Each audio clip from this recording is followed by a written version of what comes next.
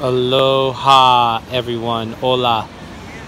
So I am giving you a crystal clear update from my journey into 2022. It's been a long cosmic minute here, a few months since I've done my last Kamuniversity portal transmission, but there has been some massive change and transformation. But that being said, I am super alive and excited to share with you in this moment what is happening right now. So yeah, I know there is a lot of FUD out there, as I talk about FUDD a lot: fear, uncertainty, doubt, despair. In this moment, there is a lot of beautiful tropical wind blowing from the Pacific Ocean, as I am currently in El Salvador, presencing into the decentralized narrative, conversing with a lot of expats and locals and people behind what is happening here, because it is a David and Goliath situation where this country has, at least at the government political level, has adopted Bitcoin as a currency system that is valid for all transactions.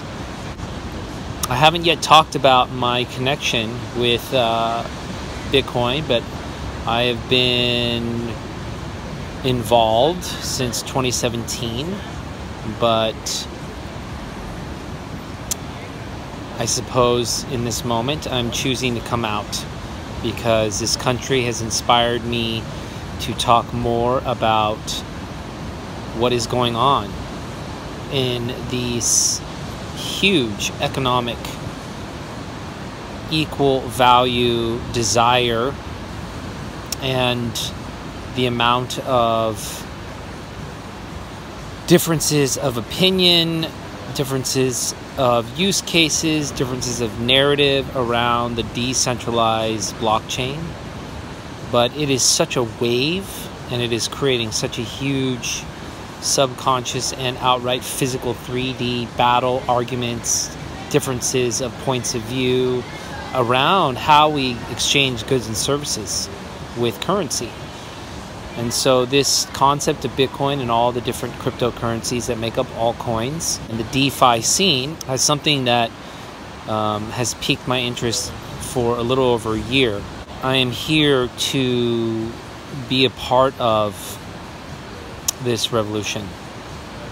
Now, of course, Kamuniversity, I've always talked about omni-centralization, but omni-centralization is about 10 years away for the masses to really even begin to understand. That has been the guidance, that has been the feedback, and I have done everything I can to bring this narrative out without sacrificing my well-being.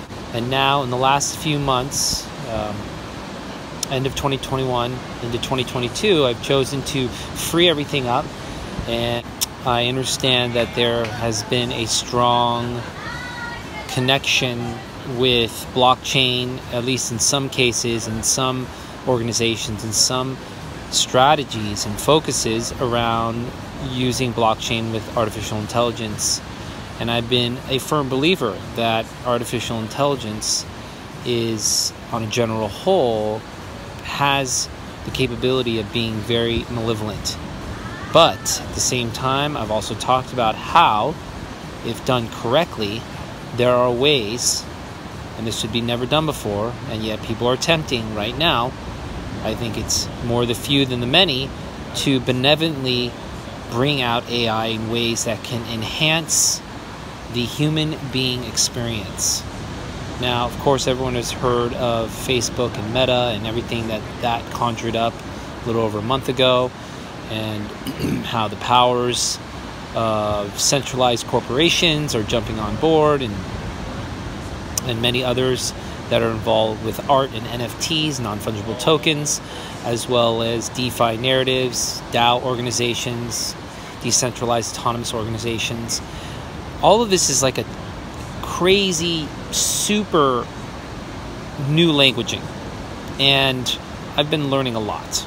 Let's just put it that way. I have been attempting to spend as much time without going crazy online to go back to school. It's been a DeFi school for me in the last year, actually, a little over a year on my free time. And I have been able to really grok this narrative. And I share this because I've been very resistant in some cases previous to 2021 to getting involved again into this narrative. But now I realize that we have to embrace a lot of aspects of this, and we can do it intelligently, we can do it coherently, we can do it connected. And there is conversations around establishing a coherent crypto fund to really support projects, and the Kamuniversity portal is a big connector point. We have a very strong alliance network, and at the same time not sacrifice our connection to Gaia and regenerative architecture and permaculture and syntropic agriculture, and what we really need to do, which is to come back to the earth and revitalize our deep crystal connection to Pachamama and to living in resilient community. But at the same time, we have to embrace how we are going to exchange goods and services. And ultimately, I believe that this narrative will move to omni-centralization, which will be part of what we have thought about in our different heart think tanks, has been to move into a state of coherently and congruently bringing every single goods and services that has ever been exchanged, every product, every well-being service, everything that we do in the matrix grid, and co-create a direct energetic exchange protocol, which is called DEEP, DEEP for short, as an acronym. And what DEEP is that we take out all of the middle decentralized narratives eventually, and we go into a core value point system with DEEP. And so everything has a deep value, and it can be exchanged through an algorithmized, most likely an benevolent AI automated platform that allows us to exchange goods and services directly with users, from user to user, through the platform, without having to exchange or go through a third party. And the third party idea is part of the decentralization, because we need to move beyond centralized powers. We all understand what's happening with the New World Order, the planned demonic, this automated AR, VR world where they can create a system based on social credit, and where the government becomes your family, and you will do everything to serve the government and rat out even your brother and sister and your other family members in order to serve the government. That's exactly what's happening in China right now.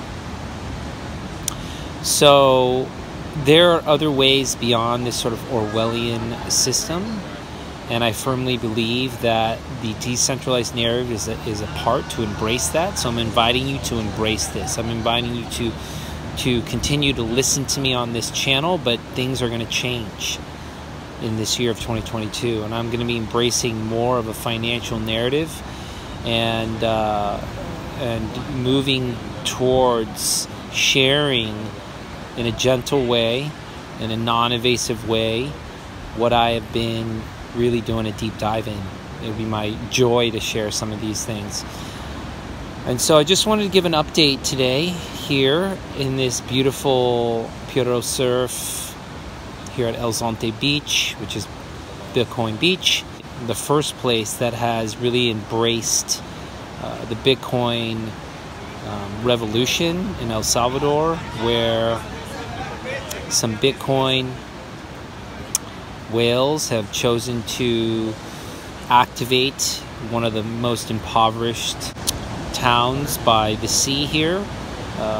Very, very super low income, and they have chosen to, or attempted to, establish a headquarters called the Hope House, and we got to connect with some of them, including the manager, Romain. It's changing, yeah. And it's here, it's now, and we're just lucky to live this big change. Big part of it, yeah. And it's so exciting that, like you say, the smaller country of America leading this.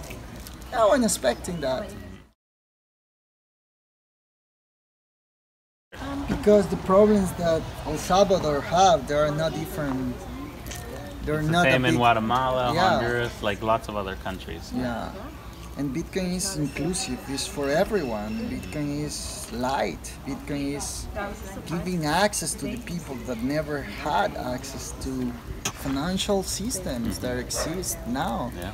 And Bitcoin is allowing everyone, and it's for everyone, you know. Yeah.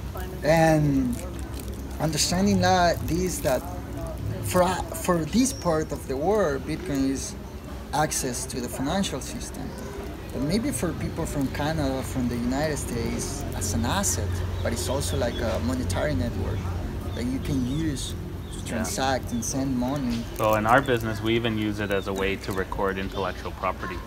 Like when we come up with ideas, register it on the blockchain. And this It's is cheaper like, than patenting sometimes, copyright. And this is like exactly the point. Bitcoin representing different things for Different industries, different people. different peoples. But Bitcoin is the tool that everyone can use it to improve their life, you know, and this is what's happening here. And we're just, I think, in the beginning of something really big. Yeah. We're so early, but it's so beautiful to live in this time. Yeah, I agree. And get a lot of information about how they went about it. And I think really it's the value. You know, there's controversy around Bitcoin. There's rumors. There's people against it that are locals. There are people for it. There's a lot of dialogue there. There's tons of information. There's tons of points of view. But I think the number one thing is that as someone who's a guest here, I've got to witness what it takes to change the money system, to change the way we exchange energy for the things that we need in order to, you know, the foundation for basic survival. And so one of the things that really impressed me is that the people of this 4,000 to 5,000 person village, you know, 70% of them have never even had a bank account. They are the unbankable people, as they call them. And so to be able to form their own wallets, to be able to form their own account online and be able to hold their own codes to their funds without any bank saying, yes, you can have a bank account because you have all these things, I mean, everything to establish a bank account, right? You have a job, you have a consistent pay, you're able to have an address. A lot of these people don't even have addresses. They don't even own the places that they live at.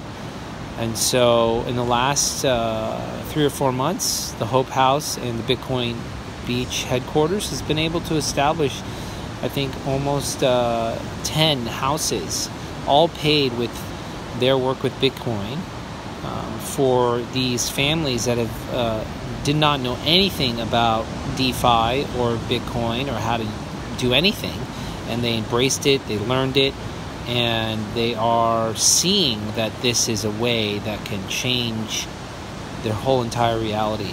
It really is giving me a lot of inspiration because it's shown me what's possible. Because, the problem with Bitcoin in the last 12 years since Satoshi created it is there really hasn't been a place where it's like you can buy water at the local shop. You can buy, a Coke. You can buy a beer. You can buy something that is tangible, that's easy. This is a reality here. And it's still going through growing pains. It's still happening. It's only been 3 or 4 months, so it's super new. But at least the conversation is happening here. And you can have this conversation with anyone. Because the conversation of the decentralized narrative then all of a sudden goes into conversations about the powers that be and new world governments and forces of organized darkness that are choosing to clamp down. And if the people can be freed to really bank their own money in a sovereign way through Bitcoin as a digital currency, it really is a step for the future of the human race. So definitely watch this space if you're down with me and where I'm going with this inter-evolutionary financial narrative through Kamuniversity portal, or at least one segment.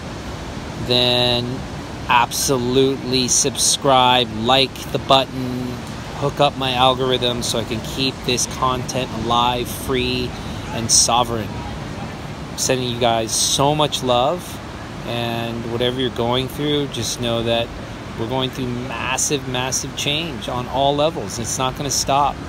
And the more we can get excited about these new systems and these new exciting features of what's possible when people come together for equal value philosophy and unified gender equanimity, and this narrative of decentralization and DeFi, we got to get on board. You're invited to the party. So much love and aloha. Have a beautiful day. Check this out.